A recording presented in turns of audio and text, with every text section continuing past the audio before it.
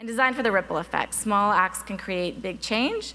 I just wanted to tell you a final story before I conclude. This is a story about me and my husband, Andy. That's me, that's Andy. Andy and I have big fights around technology. Andy is a tech geek. And we're not really fights, like we'll say, you know, we'll quibble, but they seem big. And Andy loves technology, and I think technology is ridiculous. I think this is an important graph that we all need to think about. So you can imagine Andy's and my disagreement around this topic, among many topics, like how are we going to give back in the world, or how are we going to raise our kids, are we raising our kids right, and how are we spending our time? And these are the kinds of conversations we had until I was at Berkeley 2 years ago teaching a class on creativity and innovation. And I learned that no one remembers my talks. That's why I like you when you Twitter, because then I realize what people remember.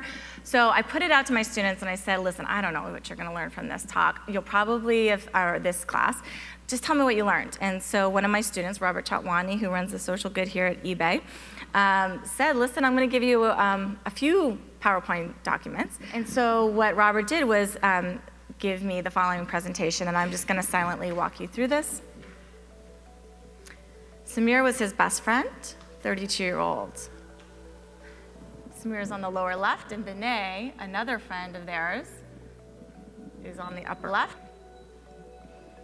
Samir was struck with leukemia.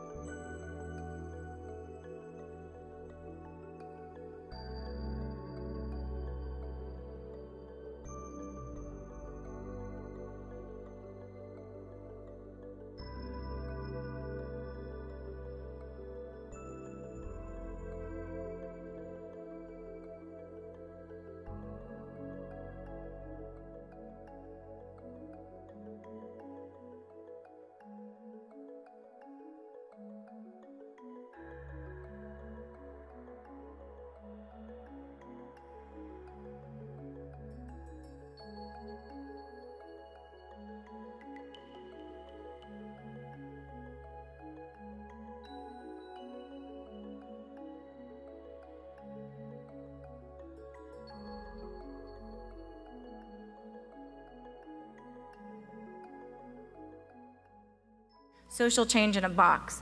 The idea of making it so easy to act was incredibly compelling. They had people that heard this story and created widgets even though they didn't know them. Individuals created videos. Celebrities in India created their own videos without even asking if they could help. Someone who knew Barack Obama, asked him to write a letter. The result in 12 weeks, 470 bone marrow drives, 24,000 people registered, 3,500 volunteers, a perfect match.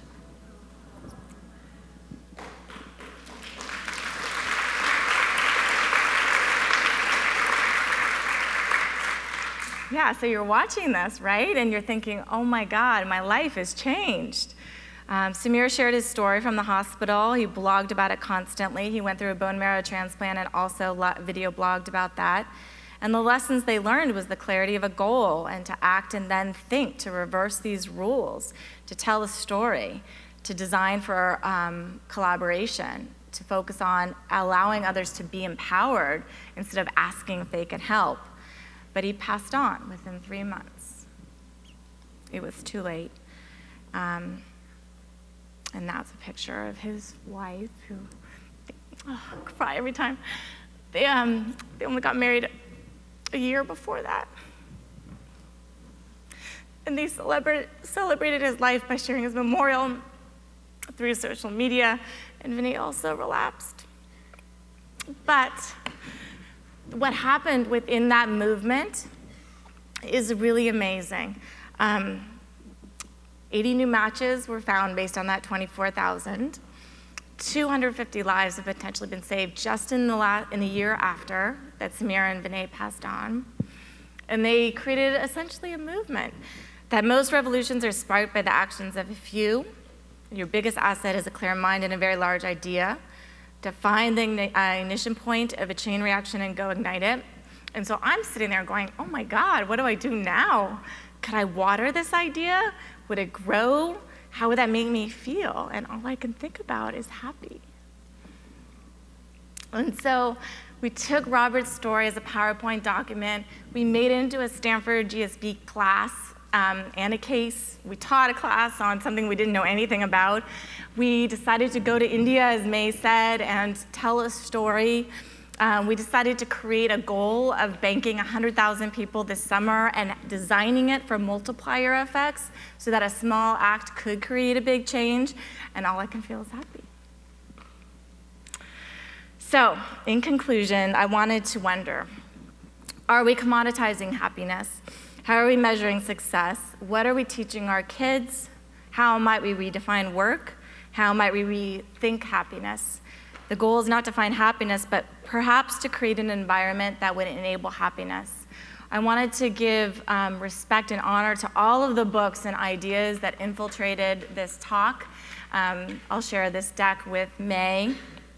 And I wanted just to take home this idea that it's not necessarily that this happiness is better than that happiness. It's that both are equally powerful. You just need to know when to rely on one versus the other. And in closing, I wanted to again quote Arianna Huffington. And we can move on now, doing it all with more grace and balance and joy than others have done before us. So thank you very much for your time.